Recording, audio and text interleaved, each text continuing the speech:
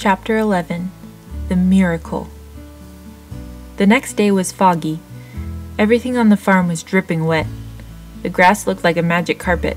The asparagus patch looked like a silver forest. On foggy mornings, Charlotte's web was truly a thing of beauty.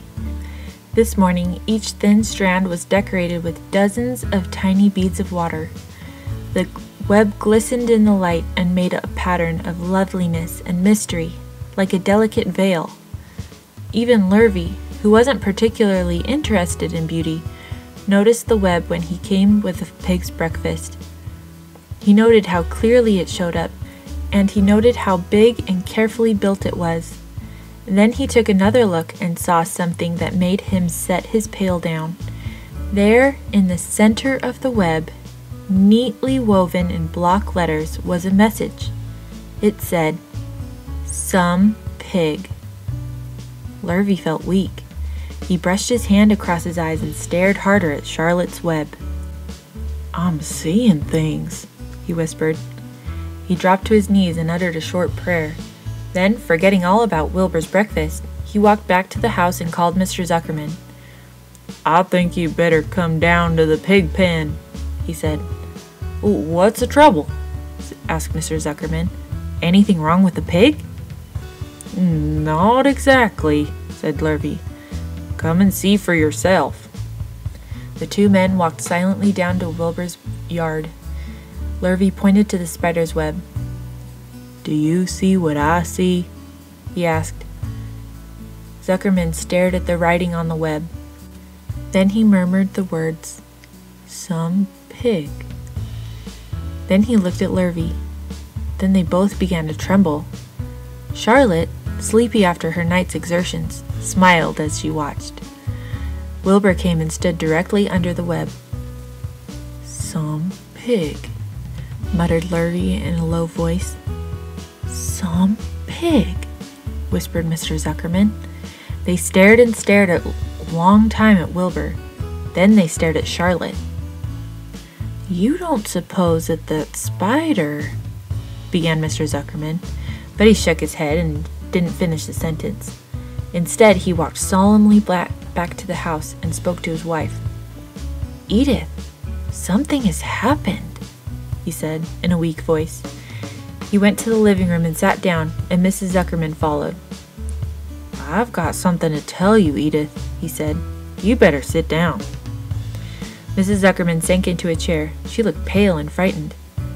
"Edith," he said, trying to keep his voice steady, "I think you had best be told that we have a very unusual pig."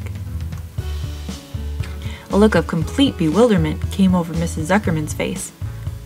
"Homer Zuckerman, what in the world are you talking about?" she said. "This is a very serious thing, Edith," he replied. "Our pig is completely out of the ordinary." "What's unusual about that pig?" said Mrs. Zuckerman, who was beginning to recover from her scare. "Well, I don't really know yet," said Mr. Zuckerman. "But we have received a sign, Edith. A mysterious sign. A miracle has happened on this farm. There is a large spider's web in the doorway of the barn cellar, right over the pig pen. And when Lurvy went out to feed the pig this morning, he noticed the web because it was foggy, and you know how spider's web looks very distinct in fog. And right bang in the middle of the web, there were the words, 'Some pig.' The words were woven right into the web. Now, they were actually part of the web, Edith. I know because I have been down there and seen them. It says 'Some pig' just as clear as can be. There can be no mistake about it. A miracle has happened and a sign has occurred here on earth, right on our farm, and we have no ordinary pig." "Well," said Mrs. Zuckerman, "it seems to me you're a little off. It seems to me we have no ordinary spider." "Oh no," said Zuckerman, "it's the pig that's unusual. It says so right there in the middle of the web." "Maybe so," said Mrs. Zuckerman, just the same, I intend to have a look at that spider." "It's just a common gray spider," said Zuckerman.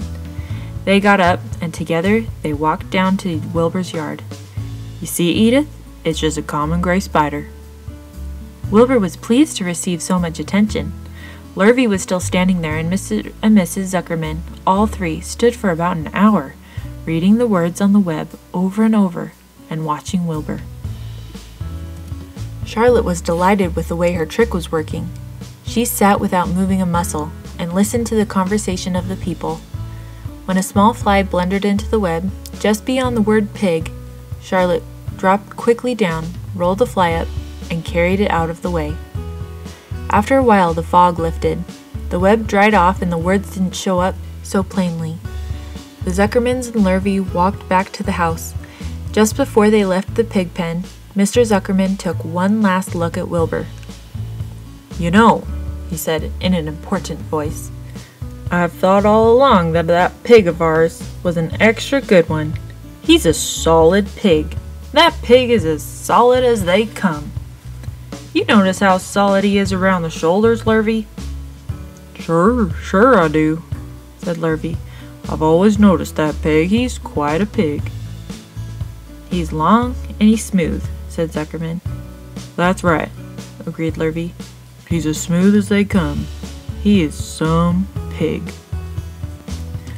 When Mr. Zuckerman got back to the house, he took off his work clothes and put on his best suit. Then he got into his car and drove to the minister's house.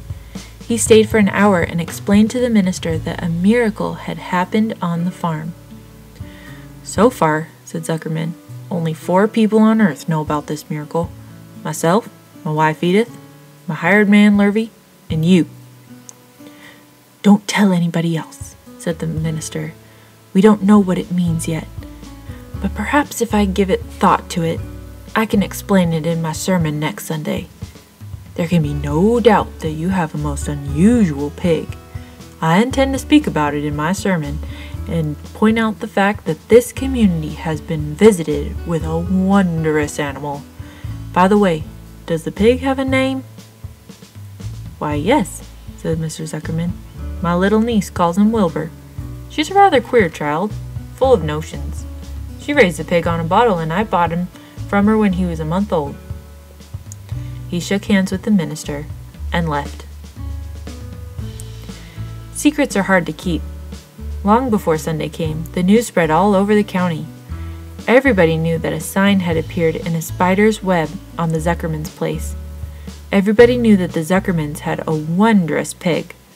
People came from miles around to look at Wilbur and to read the words on Charlotte's web. The Zuckermans' driveway was full of cars and trucks from morning till night. Fords and Chevys and Buick Roadmasters and GMC pickups and Plymouths and Studebakers and Packards and DeSotos with gyromatic transmissions and Oldsmobiles with rocket engines and Jeep station wagons and Pontiacs. The news of the wonderful pig spread clear up to the hills. The farmers came rattling down in buggies and buckboards to stand hour after hour at Wilbur's pen, admiring the miraculous animal. All said that they had never seen such a pig before in their lives. When Fern told Mother that Avery had tried to hit the Zuckerman spider with a stick, Mrs. Arable was so shocked that she sent Avery to bed without any supper as punishment. In the days that followed, Mr. Zuckerman was so busy entertaining visitors that he neglected his farm work. He wore his good clothes all the time now, got right into them when he got up in the morning. Mrs. Zuckerman prepared special meals for Wilbur. Lurvy shaved and got a haircut, and his principal farm duty was to feed the pig while people looked on. Mr. Zuckerman ordered Lurvy to increase Wilbur's feedings from 3 meals a day to 4 meals a day. The Zuckermans were so busy with visitors, they forgot about other things on the farm. The blackberries got ripe, and Mrs. Zuckerman failed to put up any blackberry jam. The corn needed hoeing, and Lurvy didn't find time to hoe it. On Sunday, the church was full. The minister explained the miracle. He said that the words on the spider's web proved that human beings must always be on the watch for the coming of wonders. All in all, the Zuckerman's pig pen was the center of attraction. Fern was happy, for she felt that Charlotte's trick was working and that Wilbur's life would be saved. But she found the barn was not nearly as pleasant. Too many people. She liked it better when she could be all alone with her friends, the animals.